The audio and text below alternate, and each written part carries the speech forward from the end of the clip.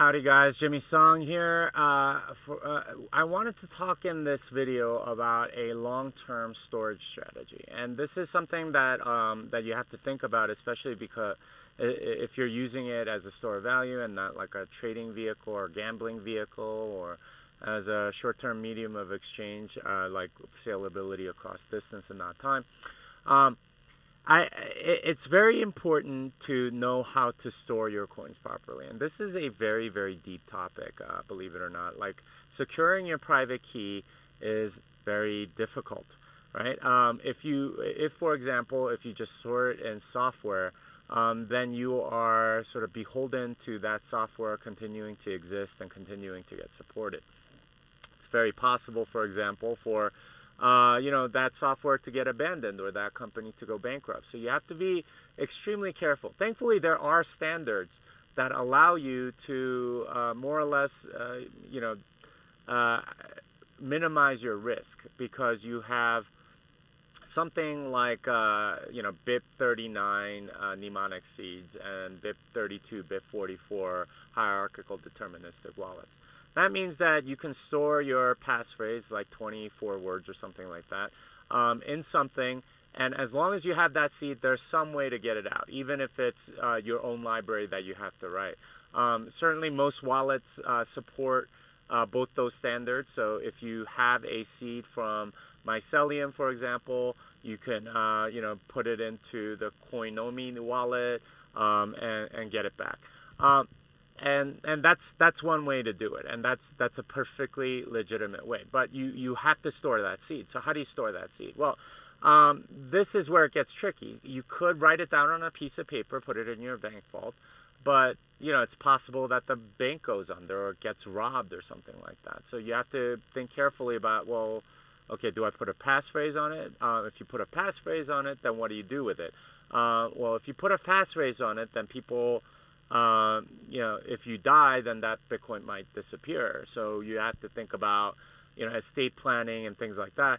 You can do like multi-sig, but again, multi-sig can be very tricky. Like, who do you give the keys to? How are they going to store their keys? And how are you going to make sure that they can communicate with each other in the event of your death? So there's a lot of considerations there, and you wanna make sure that you handle each one of those. And this is not a simple problem. Is my main point. But there are protocols that help you do that. There's something called the Glacier protocol, which is like over the top, like security as far as how to make sure that your coins don't get lost and things like that.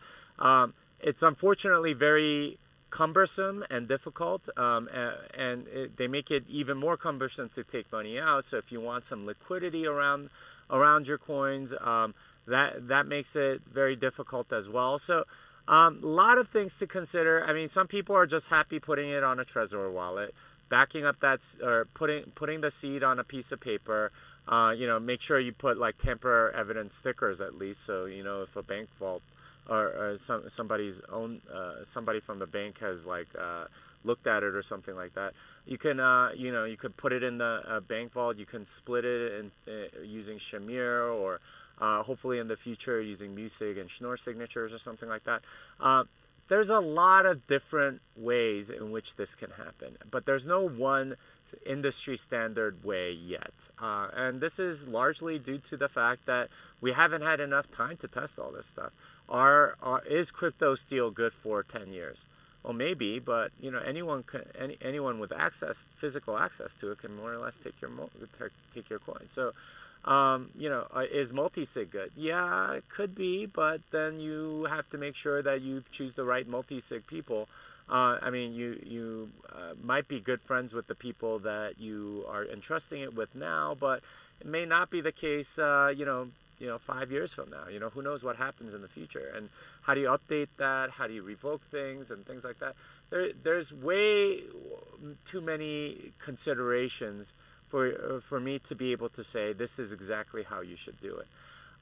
One possible option that you can do is use check lock time verify, and that's a script that you can write.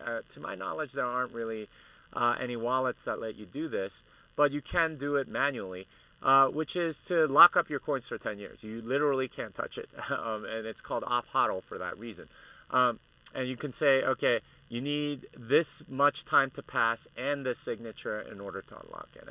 And that's certainly something you can do. So at the very least, even if your keys get stolen, they can't take it right away, and you just have to be the first one to get it, you know, when the lock time expires, something like that. But anyway, there's a lot of people working on this. I know Jameson Lopp at Casa is trying a multi-sig hardware wallet solution.